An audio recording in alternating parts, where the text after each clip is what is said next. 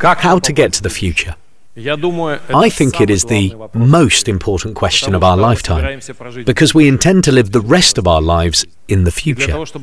In order to answer this question, we have to understand what the future world will be like. In our minds, the world is a happy place. We always think that the world of the future will be a better place than the one we are living in now, but I'm not so sure about it. What if the future has an apocalypse in store for us? Generally, when we think of an apocalypse, we imagine a catastrophe. But in ancient Greek, apocalypse actually means new knowledge. So, how do I see the future? Today we had a poll on when electric cars will replace conventional vehicles. I think it will happen in the early 2030s. What is more important, today over 80 million vehicles are produced every year. The overall production of cars will decrease by half. Why is it possible, and why will it happen? Because the future will be the world of cities, not countries. Today, 3 out of the 7 billion people live in major cities. In the future, it will be 7 out of 9. Just think about it. Today, every 3rd citizen of Japan lives in Tokyo, every 4th resident of Russia lives in Moscow and the Moscow metropolitan area. In the future, 75% of the Japanese population will live in 2 or 3 cities. Because of this, we will have to completely change our transportation. We will have to share our vehicles. Uber-like solutions will get more popular. The share of public transport passengers will grow. Smaller 2- and 3-wheel vehicles will become more prominent. As a result, this sector of industry will shrink in half. How will that happen, and what will that lead to? Over the last 20 years, scientists have been conducting surveys on the biggest technological shifts. During our lifetime, we saw the rise and fall of cell phones and the companies that produced them. They were replaced by smartphones. All the surveys showed the same pattern. People tend to significantly overestimate what will happen in the next 3 years and majorly underestimate what will happen in 10 years. So, what is the automotive industry today?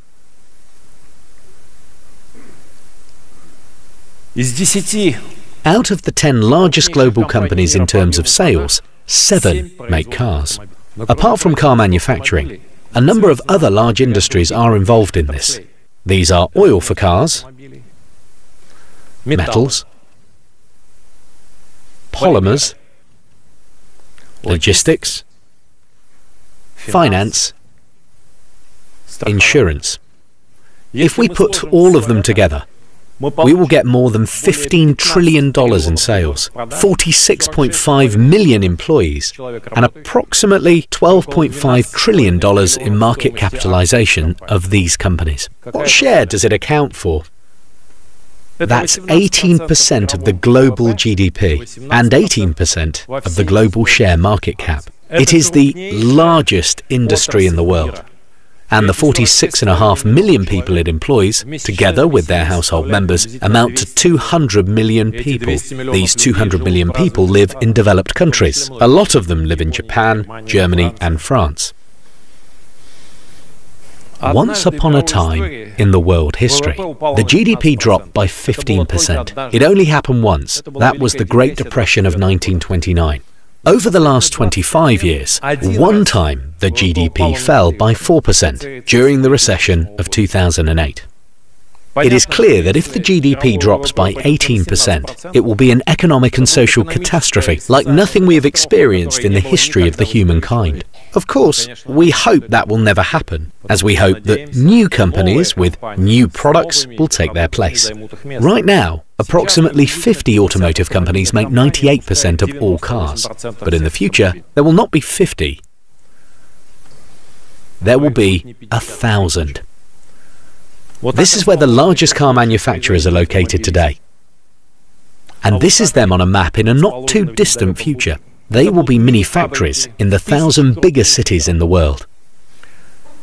Even if the overall production output increases, along with the GDP, these will be other new companies. They will create new jobs in other locations. When will this happen? As I've already mentioned, we are inclined to underestimate the change that will occur in 10 years. So, this will happen in 2026. we are less than 7 years away. There is still quite enough time to do something, but there is no time for waiting.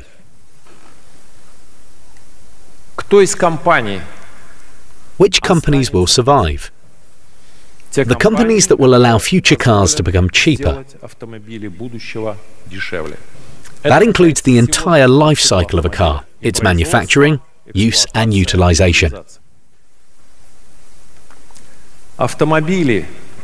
Initially, cars will be 30% cheaper, then 50% cheaper in 10 years. It is due to the fact that new markets emerge where population grows. These are countries with lower incomes. There are many reasons and ways to alter technologies and make something cheaper. But if you look at the underlying cause of change, when we talk about transport, it all comes down to energy efficiency. Energy efficiency has two sides to it: materials and energy.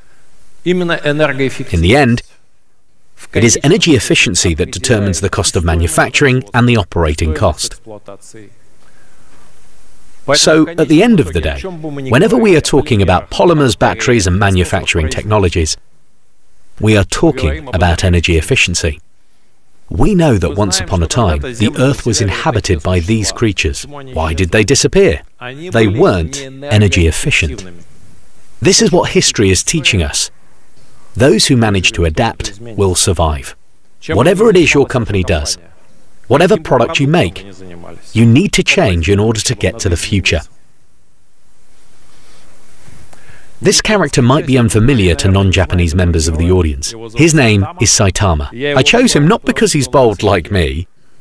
I chose him because he is also known as One Punch Man. This person wins all fights with just one punch. We have a similar hero.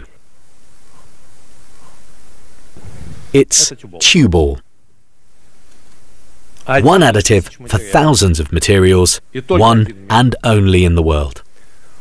So, our mission is to change all the materials, making the world better. I hope that we will get to the future together. Thank you.